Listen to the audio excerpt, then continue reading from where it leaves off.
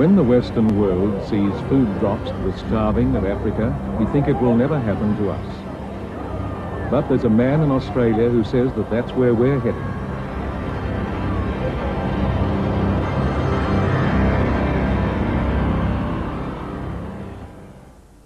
I think if we could get Earth in a living and stable state, not a constantly degrading and dying state caused by our actions, then we have one sunlight to go to the stars. But at present, I don't think would be welcome anywhere else in the universe. You wouldn't welcome anybody who laid waste to their house and wanted to live in yours, I'm sure.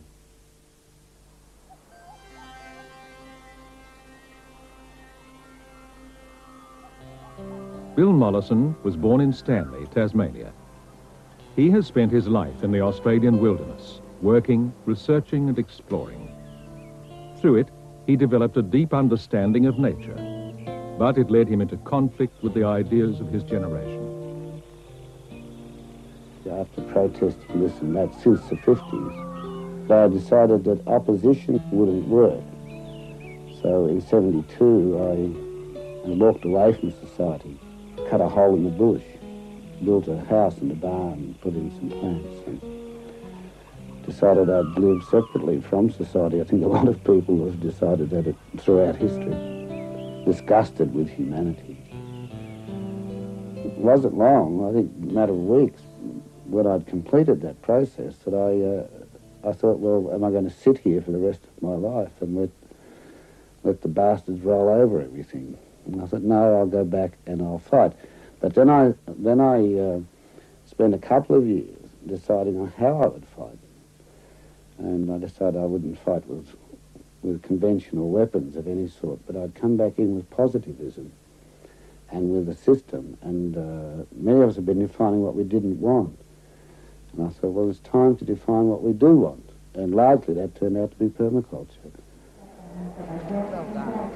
Bill Mollison is a busy man.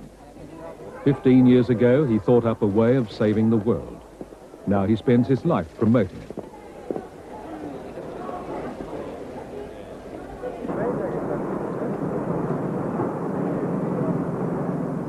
In 1982, he won fame when he was awarded the Alternative Nobel Prize. And now permaculture takes him around the world. We're in Christchurch, New Zealand with National Radio. Bill, what I'd like to get first is what's the basic idea behind permaculture? Well, it's always been a system design of integrating good housing to landscape, at least use of materials and least pollution output, conservation of natural resources. It's actually a very practical design system. How widespread is the movement around the world? Well, we teach in some 30 countries and probably a couple of hundred languages. But our graduates... Welcome. I'd like to quote Robin Francis. She says just exactly what I want to say. There is a major shift apparent in society at large. Awareness is rapidly growing in all sectors. Permaculture is a bit of everything. To some, it is architecture. To others, organic farming. Some say it is a philosophy and a way of life. Others believe it is their only hope. My name is John Prakash Brera, and I'm from India. Botswana is developing a permaculture extension centre.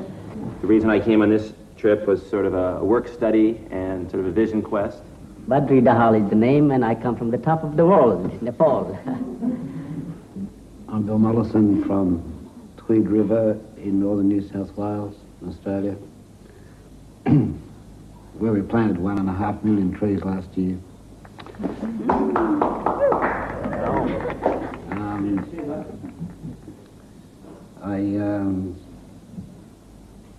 As you know, probably initiated this movement, or whatever it is. Permaculture is a design system, but the engineering principles it follows are those of life.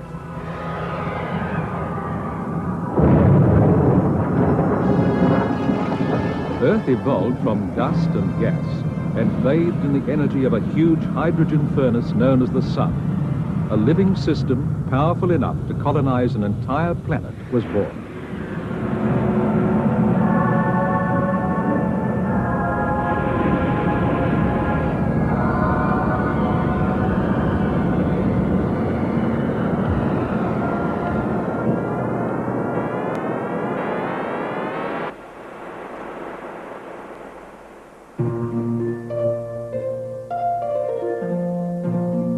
Mollison looked at this process and saw a model. Here was a system that was stable and fertile, yet became ever more complex.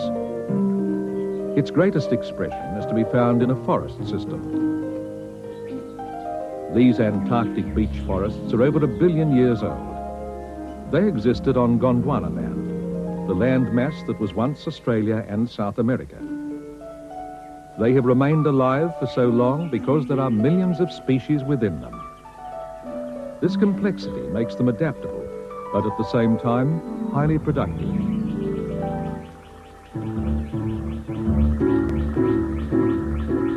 And that is how Mollison believes our own environment should be. We don't think of this as being stable in the sense of a concrete building or a concrete road. It's stable in the sense of the constant adjustments that's being made when we ride a bicycle. It has a dynamic stability. There are hundreds of thousands, millions of things to learn in here. This is not like some machine where we can screw on fittings or put wires between part of the system. Here we rely on the fungus to do their job, to make the connection. Therefore, if we lose the forests, we lose our only instructors.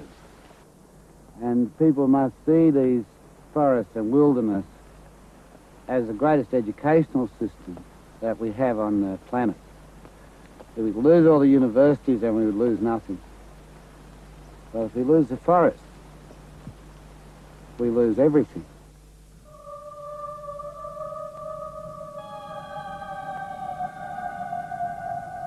All political systems that I know of, and most kings, have moved their whole nation to desert. And the things of which they are most proud, the cities and the canals and the irrigation and so on, are the things that killed their cultures. And it continues unabated. If people don't seize power back and make their own gardens and sit in their own gardens of Eden, then we're all finished. And the whole world turns to dust. Permaculture has always been much more than a gardening system. It arose from questioning of the 60s and the previous questioning of the 1890s and the 1930s about why does society, with all its skills and intelligence and resources, keeps falling into holes of its own making.